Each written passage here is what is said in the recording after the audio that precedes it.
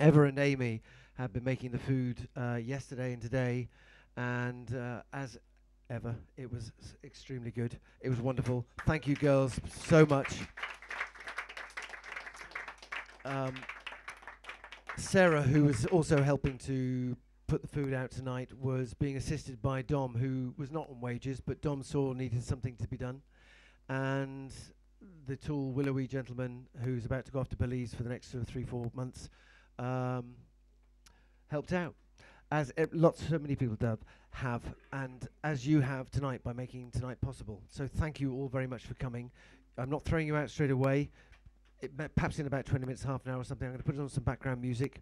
If, as and when you go downstairs, you want to take something down with you, it would be very helpful. What would also be really helpful is if you could tell your friends, if you've had a good night tonight, if you've had a crap night tonight, I'm sorry, come and tell me.